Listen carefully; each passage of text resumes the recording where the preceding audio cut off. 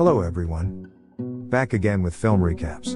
In this video, I'm going to recap one of the horror thriller films from 2005, titled Hostel. Before we get to the storyline, I'd like to wish everyone a happy and great day. Without further ado, let's get straight to the storyline. The movie starts in a spooky setting, where someone is seen cleaning up a slaughterhouse. Blood and teeth which had undoubtedly gotten chipped off by an unknown person were seen falling. Later on, three students, namely Paxton, Josh, and Oli, are seen walking down the busy streets. Paxton and Josh are grad students from America, who travel across Europe with their Icelandic friend, Ali. While this was the primary reason for their visit, Paxton and Josh had both suffered bad breakups, and were both looking for some sort of distraction or a way to get over them. In the Netherlands, they visit an Amsterdam nightclub, followed by a brothel. After having fun all night, the three of them return to their lodging, but the doorman refuses to open the door, because it's way past curfew and they're all drunk. The drunk trio make a racket outside as they attempt to convince him to open the door, but their neighbors hit them with a couple of flying objects and swear words. Luckily, someone from the next building calls for them, and the trio decides to climb up the walls of the building, and enter the man's room through an open window. Inside the room, Oli, Paxton and Josh introduce themselves to the man who invited them in, Alex. Here Alex learns how the trio had plans to hook up with girls over their vacation. Alex offers himself to help them out by getting them some hot girls, and shows them pictures of himself with some of them. He also tells them of a hostel in Slovakia where hot girls chased after foreign men like ants after sugar. And the good thing is, they didn't even have to pay for it, because these women were so in love with foreign accents that they would gladly sleep with their owners. Alex also convinces them that they should visit this dope hostel in Slovakia that they won't find in any guidebook, and is full of beautiful women. The following morning, the three friends waste no time in making their imaginations a reality as they leave on the first train to Slovakia. The trio sit together in a booth, but they're joined by a Dutch businessman, who engages them in idle talk, and shows them a picture of his daughter. The boys tell the man of their plans to visit Slovakia, and the man tells them that the women in Slovakia are amazing. Things get more awkward as the man pulls out a lunchbox and starts eating with his hands. The boys ask if he needs a fork, but the man simply informs them that he likes to have a connection with something that dies for his sake. Out of the blue, the man touches Josh's leg and Josh gets irritated by this. The man leaves in a hurry, and Paxton and Oli burst out laughing. Sometime later, they eventually arrive in Slovakia, and they're stunned when the environment looks like a desolate area with nothing but wastelands. They board a taxi to the city where they can see numerous breathtaking tourist attractions.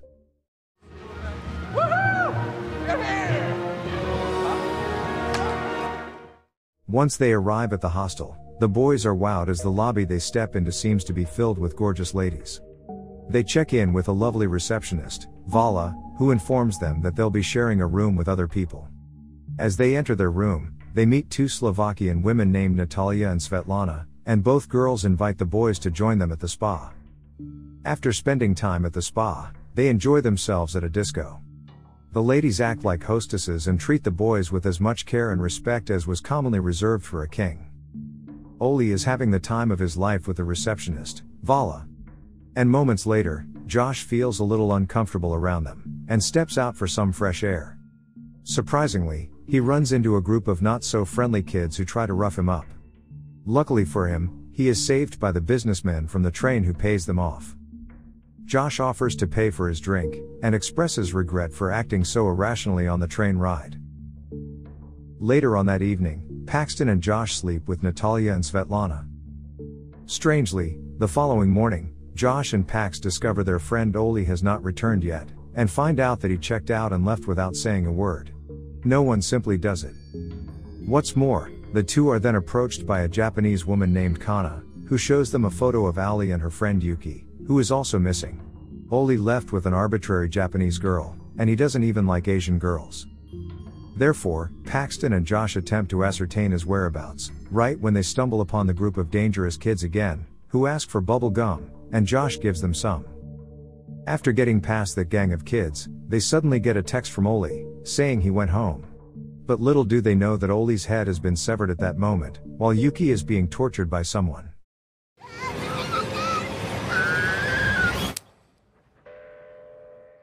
Sensing something's off, Josh is anxious to leave, but Paxton convinces him to stay one more night with Natalia and Svetlana. Paxton also invites Kana to join them on the train tomorrow because they'll be checking out at the same time. That night, once again Paxton and Josh decide to head out with Natalia and Svetlana for some drinks. But as they're drinking away, Josh starts to feel unwell, and decides to call it a night and head back to his room. As he reaches the lobby, he begins to get weak, and Vala the receptionist sends him to his room. We can see a man walk up to the room and stand there, staring at the unconscious Josh. Shortly after Josh leaves, Paxton also starts to notice that he's not feeling so great. But as he's on his way to the club's bathroom, he accidentally walks into a storage room, where he finds himself locked in, shortly before passing out there for the night.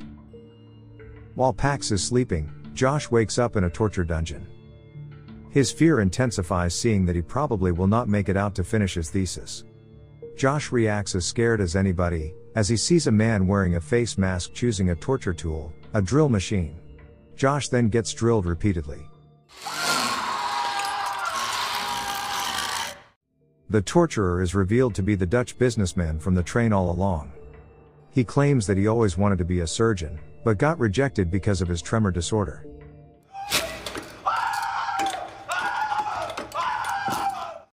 The businessman then removes his handcuffs, and opens the door, saying he's free to go. However, Josh immediately falls to the ground as it is seen that his tendons have been cut. As he crawls away, the psycho businessman slashes his throat and kills him. Back to Paxton, he wakes up, finally able to exit safely, and returns to the hostel. Strangely, he finds out that he's checked out, so he tells the new receptionist that he's not checking out and he requests one room. When he asks about the Japanese girl Kana, the receptionist denies seeing her, which means she's already checked out without him and Josh. After Pax gets another room, he is confused when he meets two new sexy girls inviting him to the sauna, just like when they got here the first time. With nothing else to do, he tries to find Josh. He pieces together where Josh or Oli could be with the earlier picture he saw, but his phone gets grabbed by those meddling kids. Frustrated, Josh seeks assistance from the police, who inform him that there is nothing they can do right now, and that if they see his friends, they will contact him.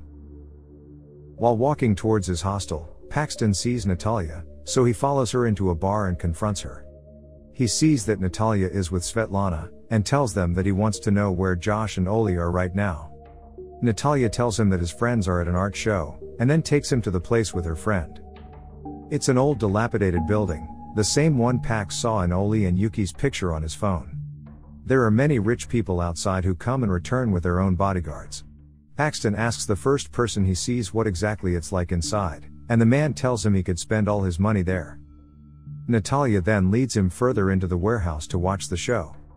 However, when he walks inside, he is shocked to see that his friend Josh is a part of the show, being dissected by the man from the train.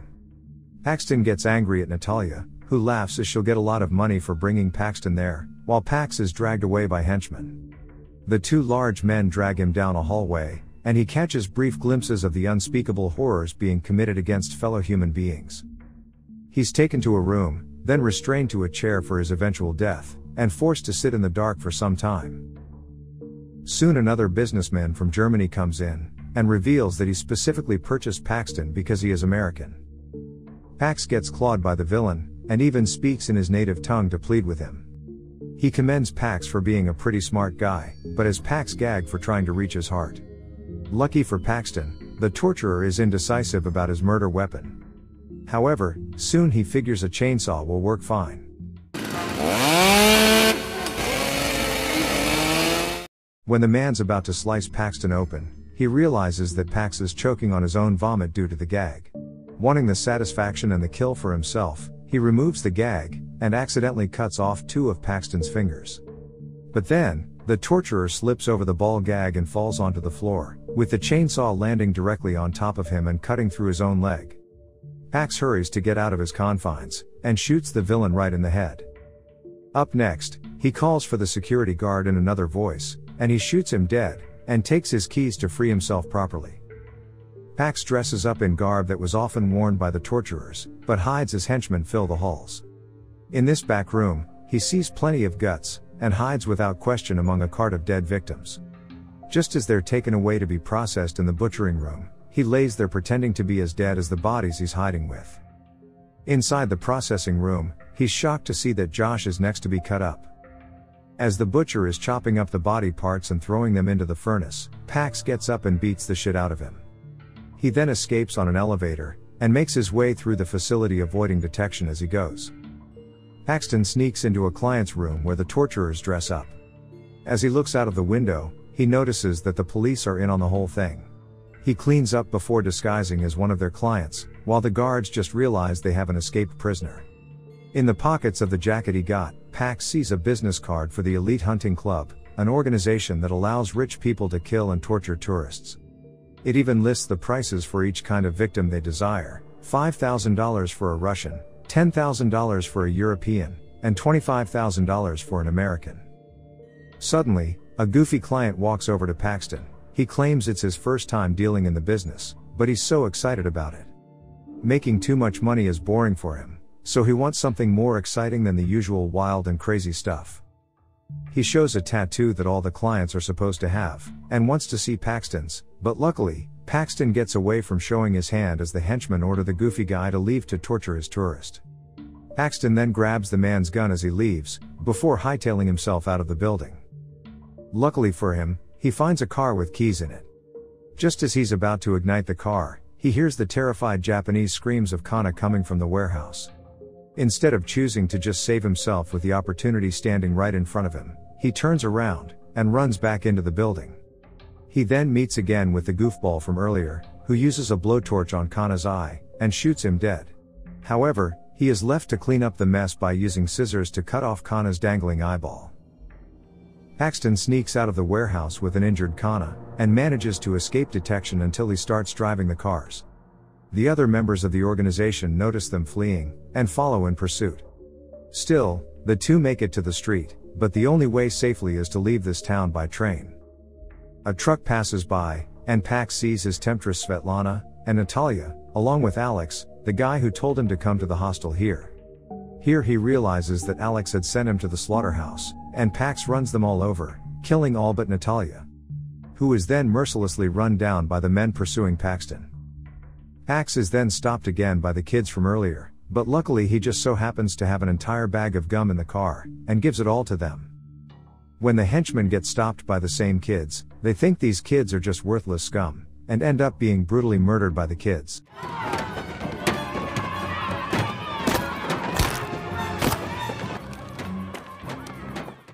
Pax drives as fast as possible, but comes upon a police stop. He remembers that the police are unfortunately not on his side, and sneaks out of the side door with Kana, before running through the woods down to the train station. But they still have to hide from the henchmen, who pursue them intently. While walking by a mirror, Kana sees her disfigured face, and loses all hope after seeing her face that way. She kills herself by jumping right into an oncoming train, spraying blood everywhere. Seeing this, Paxton uses the diversion to get on the train, and rides away to safety. However, as he's sitting on the train laying low, he hears a familiar voice and speech being given about how I prefer to eat my food with my hands. The train stops in Austria, and Paxton follows the man, and realizes that it's the Dutch businessman, the same man who murdered his friend. Paxton follows the businessman closely behind, and watches him as he meets his beloved young daughter. He is full of vengeance as he waits for the man to enter the train station restroom. Soon after, as the man emerges, he realizes that his daughter is now gone, and starts to panic as he asks if anyone has seen her. The movie ends with Paxton and the girl on a different train, with Paxton covering her mouth to muffle her screams. Okay guys, that's all the recap of Hostel 2005. Thanks for watching. See you again in the next video.